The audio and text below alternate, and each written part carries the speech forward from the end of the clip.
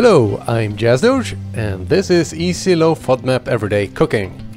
As always, the recipe is in the video description. Let's make low FODMAP toast. We'll need yeast, lactose-free butter, wheat-free flour, sugar, water, salt, and some bread tins.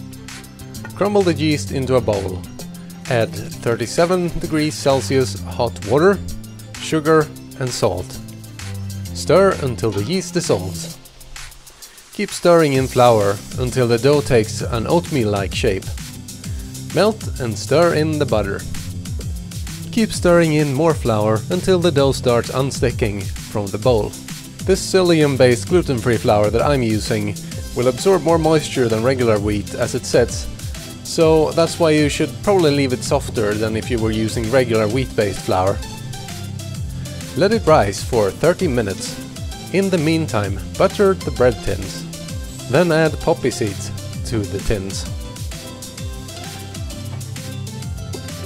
Knead the dough and split it into two.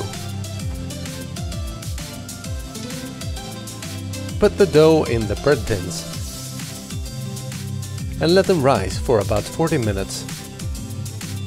Set the oven to 200 degrees Celsius and let it heat up. Bake the bread for around 25 minutes. Let the loaves cool, and then you're ready to make toast.